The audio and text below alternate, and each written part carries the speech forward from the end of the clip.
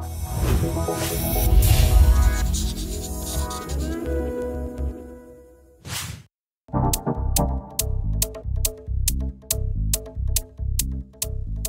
was frequently considered not done to start a company as a scientist working at a university.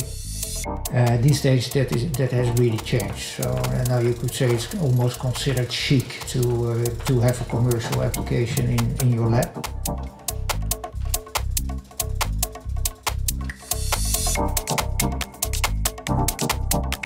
And if that's true, and we as a lab are extremely chic because we have many of those applications.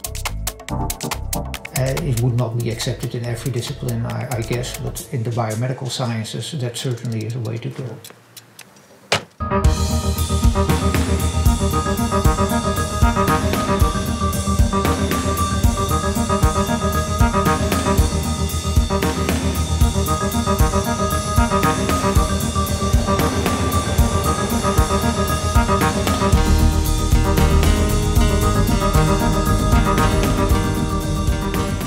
Yeah, we are extremely excited, and there are multiple reasons for that.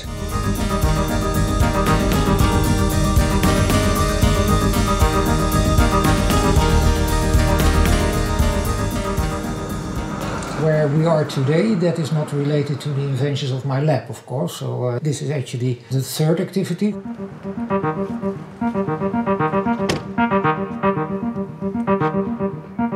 So I'm very actively involved in doing research and managing the research. Yeah, since the mid-80s almost, we also try to translate our research into real applications. So there I have a commercial association for a very long time.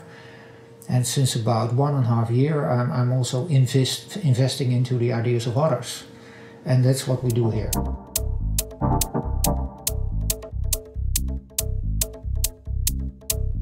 We are partners in new ventures into which we invest money. The fund which I'm associated with myself is a fund which invests in technology that helps to reduce the ever-increasing costs in healthcare. Why I always want to be involved with science is that you can have the original ideas. But in the end, it only really means something at the moment that it helps patients. Because if you only want to treat 100 patients, you don't need a company for that. But if you want to treat 1,000 or hundreds of thousands of patients, then you need a commercial entity to bring it to the patient. So it is a necessity if you want to be clinically successful.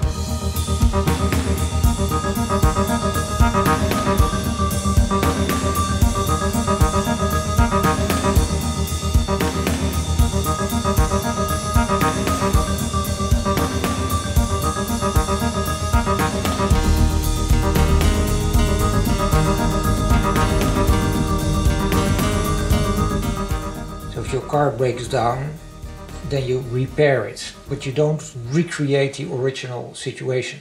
Which, if you want to repair something in the human body, means you always end up with something that is of lesser quality than evolution has prepared during millions of years.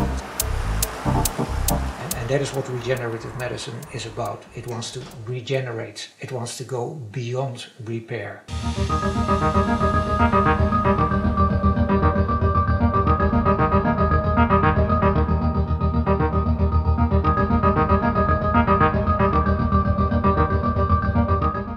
Background is chemical engineering.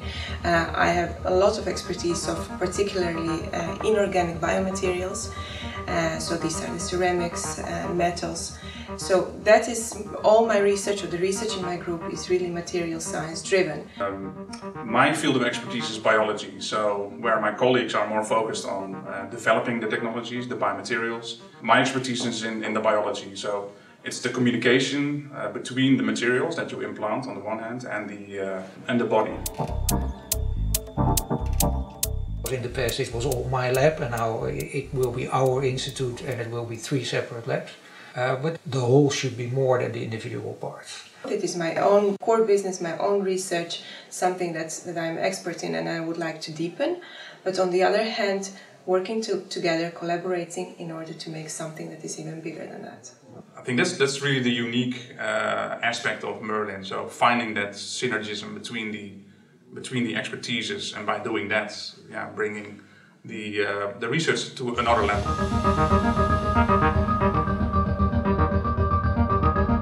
We would like to take our research even one step further, quality-wise. But truly, I think the most important things for us is to work at even better, more original ideas and translate them into patients. That will be the most important thing. And if something will accelerate, then it's that, because of the setting in Maastricht with the University Hospital, because interaction with surgeons and physicians is crucial. There's another aspect which is really appealing to us. Near Maastricht we have DSM, we have the Gemmelot campus, which is a high concentration of biomaterial research, also biomaterials business, which is great for us, and that's where we can play a pivotal role and where the environment can play a pivotal role for us.